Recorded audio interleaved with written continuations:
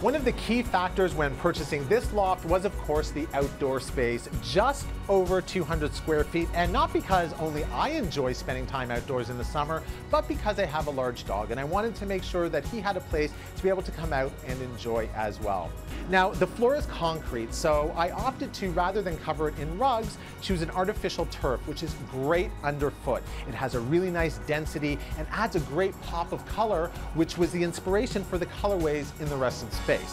In terms of the design itself, it was all about bringing the indoors out, and manufacturers are definitely jumping on that bandwagon, creating and designing beautiful pieces of furniture, giving a nod to our interiors.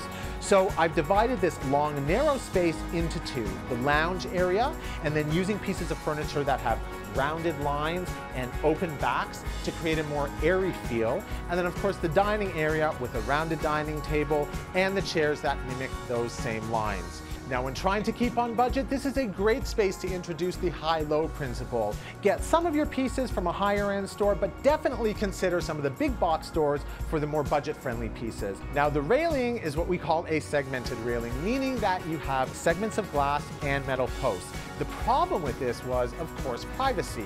But I didn't want to give up on light transfer, so what I opted to do was tall linear planters at every other segment. It really adds a great architectural detail to the overall terrace.